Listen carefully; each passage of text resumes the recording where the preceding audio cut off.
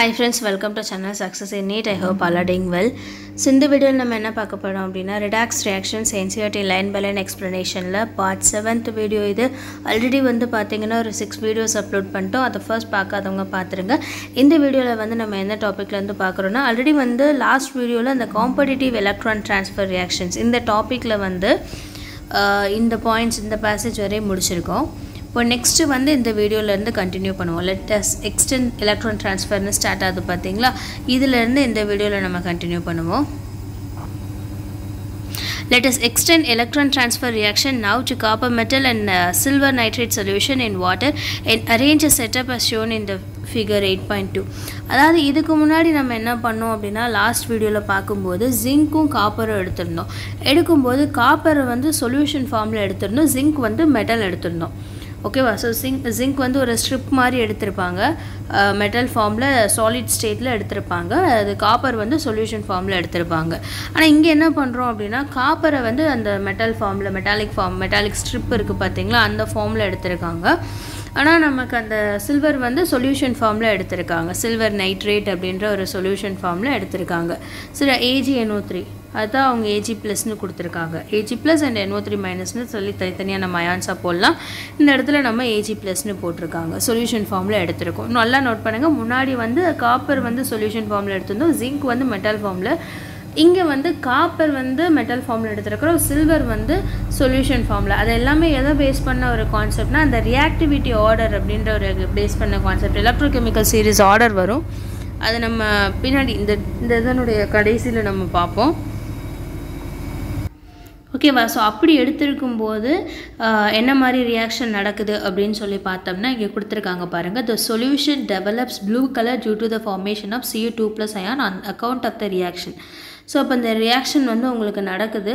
இந்த ரியாக்ஷன் நடக்கும்போது என்ன நடக்குதுன்னு பாருங்கள். அந்த காப்பர் வந்து நார்மல் நம்ம மெட்டல் ஃபார்மில் எடுத்திருக்கோம் பார்த்தீங்களா, சாலிட் ஃபார்மில் எடுக்கிற அந்த காப்பர் வந்து 2 அயான்ஸை ரெண்டு எலக்ட்ரானை லாஸ் பண்ணி காப்பர் 2+ அயானாக வந்து மாறுது.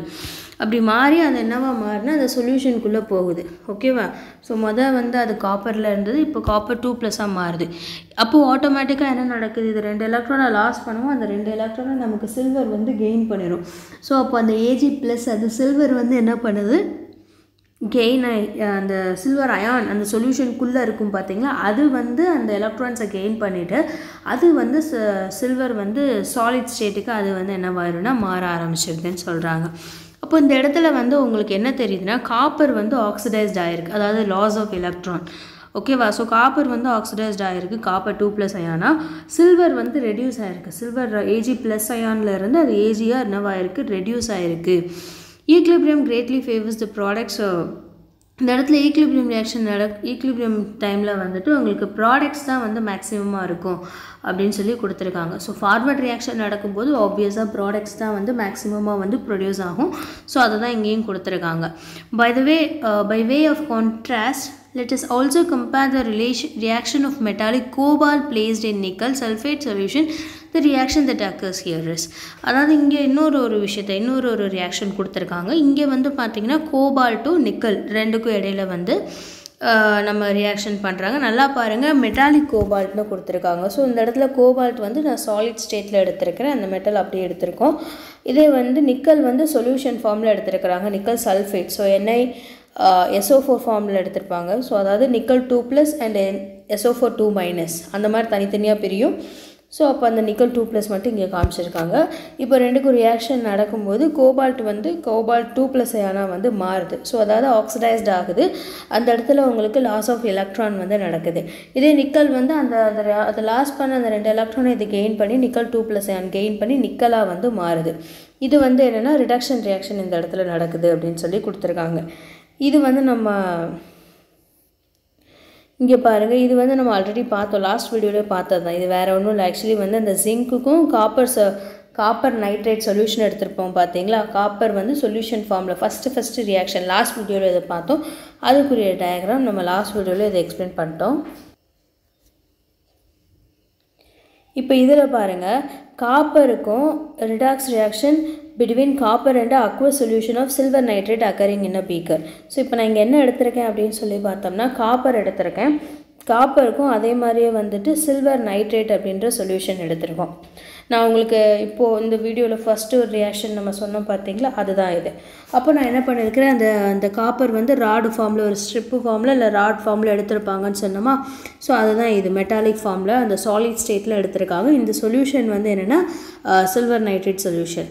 அப்போ ப்ளூ கலர் வந்து டெவலப் ஆகுது. ஏன் அப்படின்னா இப்போ காப்பர் நார்மல் மெட்டலாக இருந்தது, காப்பர் 2+ மாற ஆரம்பிக்குது அயானிக் கண்டிஷனில்.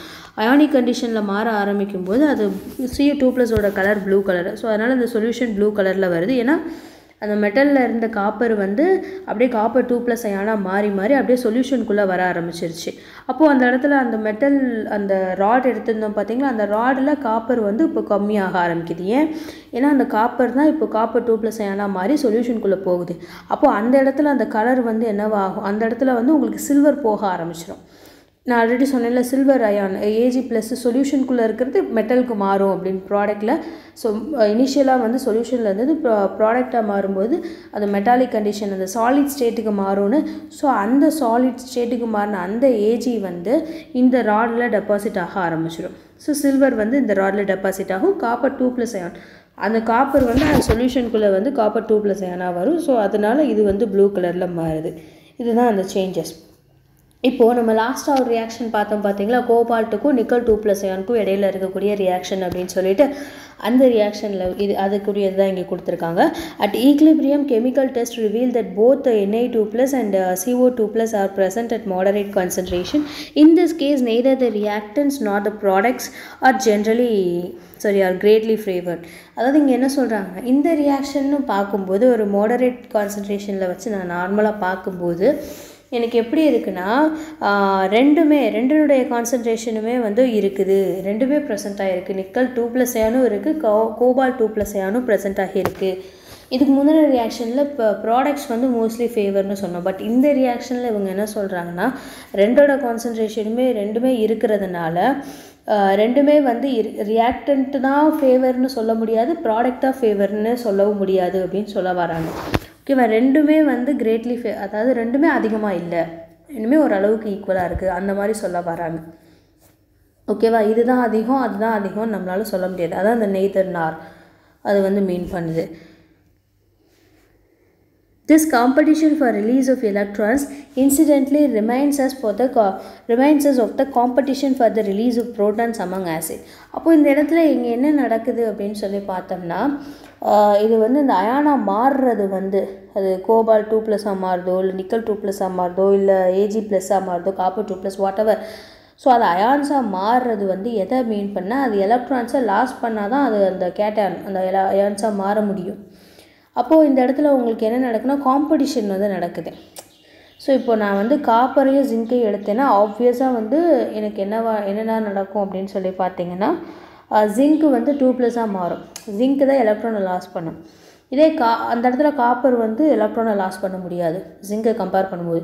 இதே நான் காப்பரையும் சில்வரையும் எடுத்துக்கிட்டேன் அப்படின்னா ரெண்டை கம்பேர் பண்ணும்போது காப்பர் தான் எலக்ட்ரானை லாஸ் பண்ணும், இது சில்வரால் வந்து எலக்ட்ரானை லாஸ் பண்ண முடியாது இது காப்பரோட கம்பேர் பண்ணும்போது.